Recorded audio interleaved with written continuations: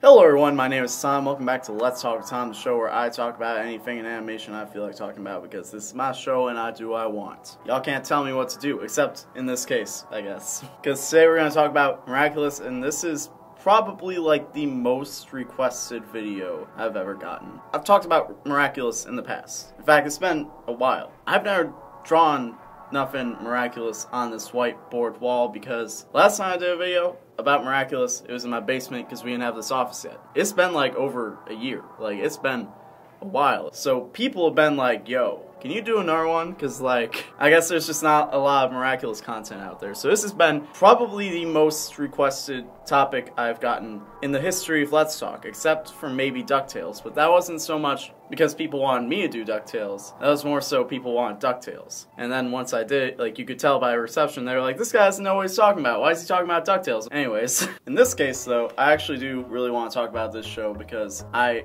honestly, like, really enjoy this show because, like, I know, like, some of y'all might not even believe this because I soften my public persona and whatnot, but, like, in real life, I'm, like, hard.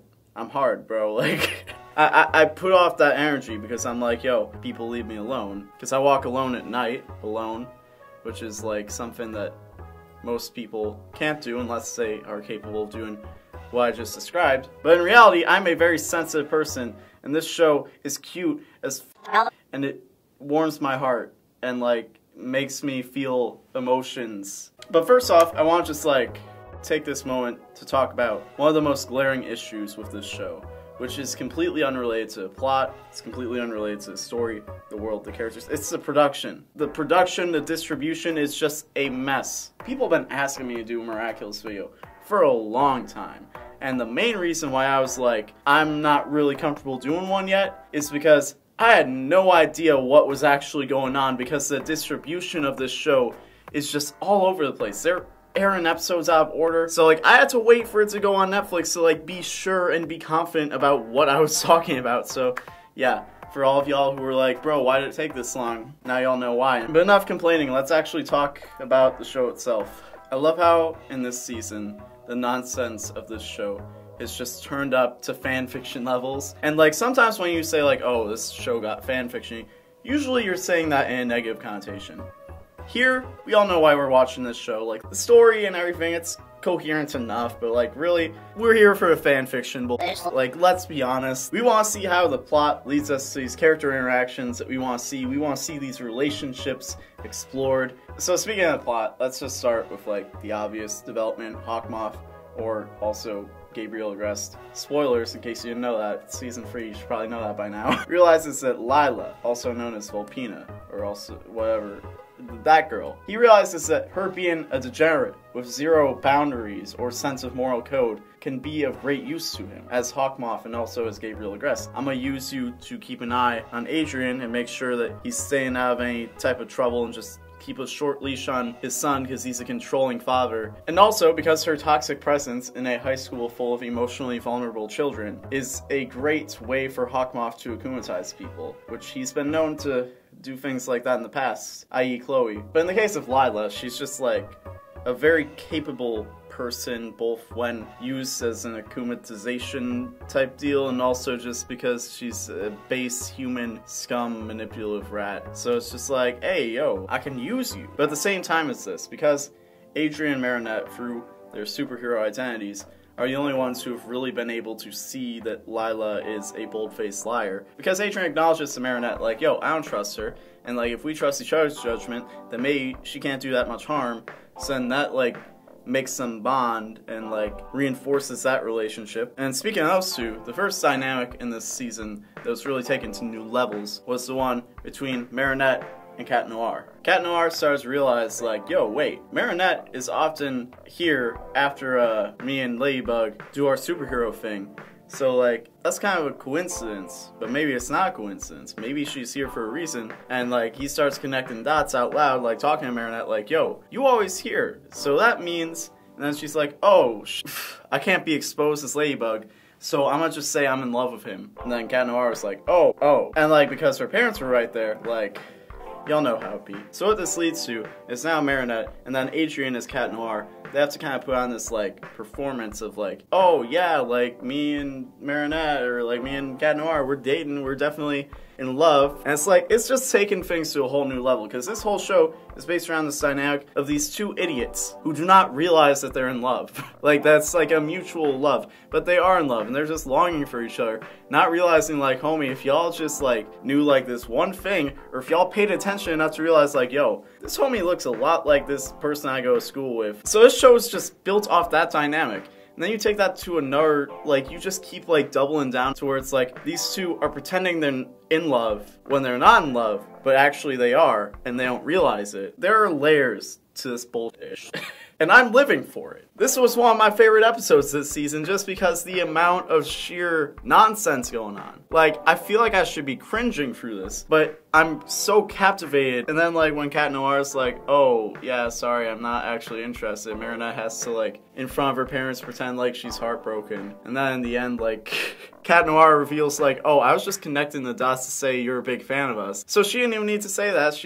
It was just like, listen, like, this is the nonsense I live for. This is the chaos and insanity that I thrive from, and this is what this show thrives on, and that's why I love it so much. Speaking of bullshit, let's talk about all the love triangle. Love square? The love triangle is like, you got one party and then, like, another party, and it's like that, and it's like going like that or whatever. Or like maybe like that, or like maybe this way, I don't know. But like this is a more like, it's more like that, but then also that, and like they're not connected, but like, and that ends up like, actually that's a spoiler. So I don't know what you would call this. I'm gonna call it a love triangle because that rolls off the tongue better. Like, who's gonna be like, yo, this is a love square? No one says that. We're just gonna call it a love triangle because it's the same concept, whatever. Realistically, the parties are going like that, and that, and that, so it makes it a triangle, I guess. I don't know. Anyways, Kagami is actually really likable. She became one of my favorite characters this season because, yeah, I relate. But before I go into that, I gotta just say, like, I know last time I made a video about this show, I went really hard on Luca, because, like, I don't know, I was speaking from a fan's perspective. Now I have a better sense of how to analyze and break down writing and characters and such. Now I can objectively say why I'm not a fan of Luca. And it actually is better because it's like, okay, I know what I want to see, but I'm not seeing it. And I know what's missing now because they gave it to Kagami, so I'm like, okay, now I really like her. And now it's making the story more complex. However, that's not there with Luca, because with Kagami, it seemed like, yeah, she's just like this perfect person, she's kind of robotic, she doesn't really have much personality or much that makes her interesting, and they use that to say, oh, that's because her mother is really strict with her, so as a result she's become very sheltered, and she's very disciplined, and she's very good at things because she has been raised to have tunnel vision on perfecting her talents. And now, as she's getting older, and she's in these years of her life where she should be having formative experiences with people her own age, she doesn't have the social skills to actually be able to do that. And as a result, things are very hard for her. And that makes her a really sympathetic character because of that. Because we can all relate to that feeling in some shape or form, even if we do have those types of social skills. We've all been in a situation where it's like, there's just something not connecting.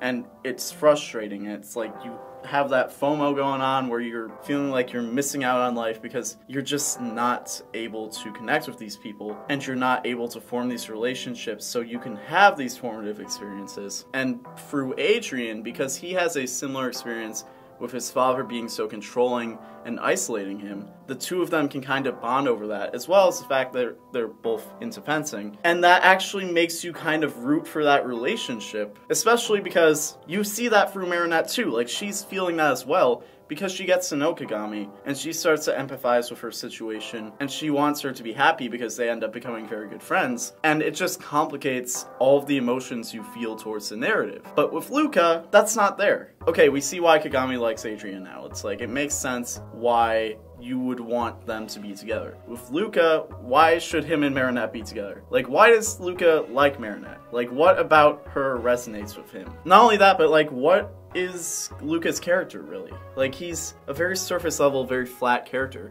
He just seems like he's very tailor-made to be like this guy of interest. Not even for Marinette, but just in general. Like, he's just a blank slate. So it makes it really difficult to want to see him and Marinette together when it's like, okay, the only good things about him are pretty surface level, and you can say the same things about Adrian, except Adrian actually has a personality. And I'm saying this in a way of like, I want to see that. I want, like, hopefully in season 4, like, we see something about Luca that makes him drawn to Marinette the way that Kagami is drawn towards Adrian. But we don't have that. His love confession to her was really generic. Like, you could say that to anybody. Like, that's the type of thing that a dude says to a girl before he ghosts her. I'm just like, there's nothing there for me to grab onto and like connect with and be like, oh yeah, I want to see that happen. And like, homies, like, those of y'all who do see something there, like, please tell me in the comments. Like, I don't know, maybe I'm just privileged because I have the option of dating women, and women are often a lot more empathetic and emotionally intelligent than men. So seeing a guy like Luca who has any shred of emotional intelligence is just like, oh my god. That's not an experience I can identify with, I guess. I don't know. I've talked enough about that whole love triangle dynamic. We can come back to that. I actually want to talk about what we did get from these two. This is where it got very fanfiction-y. Like, bro, we straight up got a Miraculous swap episode. Then we got to see Lady Noir and Miraculous Mr. Bug, whatever they call themselves. And like, bro, I appreciate that episode. Just like those designs, bro.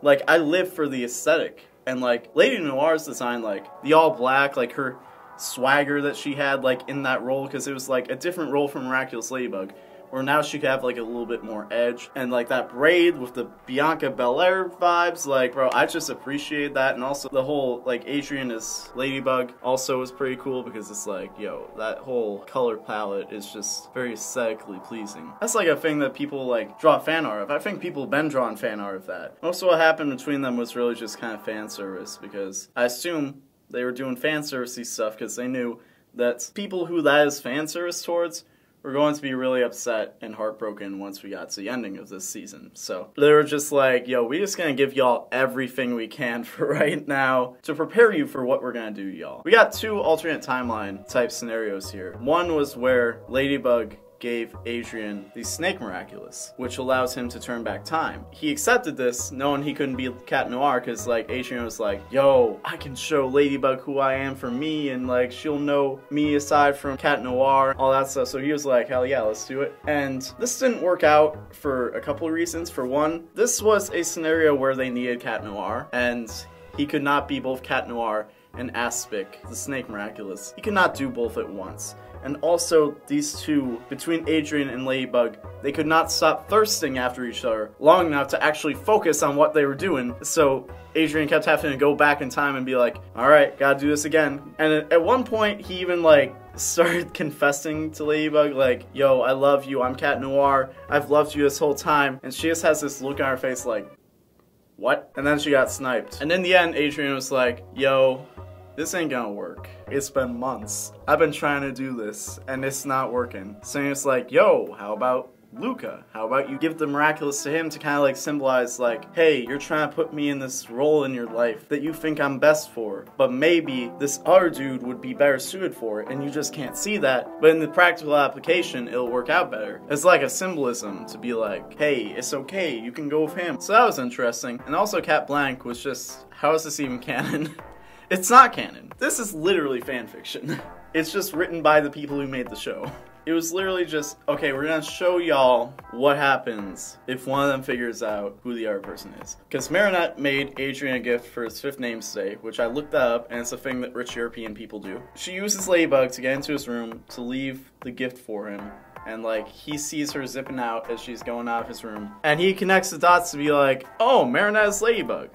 I guess that means she's the love of my life. And then they got together. They were happy and in love, and it was great and all that. And then Gabriel Gress stepped in because Adrian is a model and a public figure, and his brand, and Gabriel Gress's brand as well. The brand is that Adrian is a beautiful young man with a heart of gold, and he's very inoffensive. They're selling this idea of like, you and Adrian can fall in love and be together and live happily ever after, and it's kind of hard to envision that fantasy and have that hold up when you know that that person is in a relationship. So Gabriel goes to Marinette and he's like, you are hurting my brand by dating my son, therefore you have to break his heart and break up with him, and if you don't, I'm gonna pull him out of school and he's just gonna be miserable for his whole life and y'all won't be together anyways. So obviously she complies, and then she's heartbroken. So he's like, alright, time to akumatize her, because he doesn't know she's Ladybug. He's just like, yo, this girl my son is dating, I'ma just make her evil. Also, his motivation might have just been that. It might have just been like, yo, I need to akumatize somebody. We never saw Adrien and Marinette as Ladybug and Cat Noir, where only Adrien knew that Marinette was Ladybug. Like, we never saw that dynamic. So either they just glossed over that, or there was just nobody akumatized in that time because love, therefore everyone's happy. So Gabriel had to be like, nah, I gotta ruin this. I need to akumatize somebody. So I'm gonna ruin my son's life, and then I akumatize his girlfriend. That might have been it. But when he goes to akumatize her, Adrian's like, no, I won't let this happen. So he turns into Cat Noir, he cataclysms the Akuma, and then Marinette's like, what? Then Gabriel knows. He's like, oh, my son's a degenerate. Guess I gotta kill him. Which, I don't know if that's how it's actually gonna play out when they actually get to that point in the story, but that's how it played out here. So he reveals himself to his son, and of course, as Cat Noir, he's devastated, because it's like, my dad's a supervillain. What? Why? And then he akumatizes him, and turns him into Cat Blank, and Cat Blank spirit bombs the world, and then he lives for eternity on Earth as an akumatized version of himself. Just alone, going insane. But the thing is earlier in the season, a few episodes before, I don't really remember the order, Alex, Marinette's classmate, who in season 1 got a family heirloom that was a pocket watch. Turns out that was a Miraculous the whole time. And it's a Miraculous that lets the user go way back in time, unlike the Snake Miraculous where it's like, I'm gonna go back 5 minutes. This is like, yo, I can just travel through time at will. So she goes back in time to grab Marinette before Adrien figures everything out, and she's like, yo, I don't know what you did, but you f***ed everything up. So you gotta go fix it. So she goes forward in time to deakumatize Cat Blank, and then she has to go back in time because she can connect the dots to realize, okay, whatever I did here caused my identity to be revealed, and that created this alternate future where everything was just awful. So they fixed that, and as a result, none of it was canon, because the ship ain't ready yet, you know, it's undercooked, you're gonna get salmonella, you're gonna burn your mouth because it's too hot. But I think that was also very important, because what it establishes is that, okay, Marinette and Adrien could get together, and it would be a fine relationship. Yeah, they're gonna fall in love, they're gonna be together, all that junk. But it's not gonna work out right now. And I think what they're trying to say is like, they have to go and beat Hawkmoth first. Or they gotta redeem him to the point where Gabriel's like, okay, I gotta realize that maybe it's kind of crazy to be trying to play God and bring my wife back to life with these Miraculouses, and just appreciate the fact that my son, I have him, and I want to give him the best life, and of course he can go and date this girl who he's in love with. But based on Cat Blank, I don't know if that'll happen. They might just have to clap this dude. Anyways, let's talk about the ending and how it ruined me, because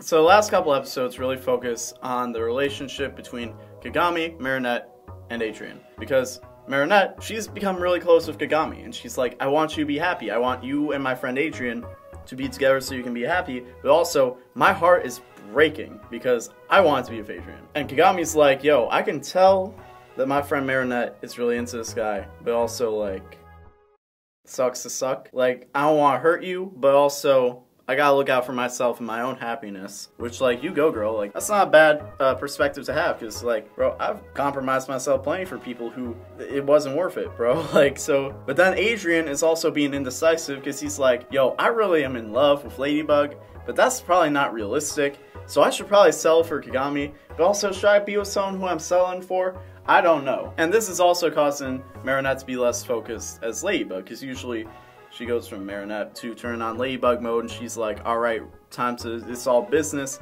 it don't matter what else is going on. She's seeing Kagami with Adrien, and she's just like, nah, not today. I'm a nervous wreck 24/7, it don't matter if I got the mask on. She's distracted, and she accidentally goes to Master Fu as Ladybug, which reveals his identity to Hawkmoth, and then Hawkmoth is like, yo, I got the Miraculouses now, except for Ladybug and Cat Noir's, I got all of them. So he's on a power trip.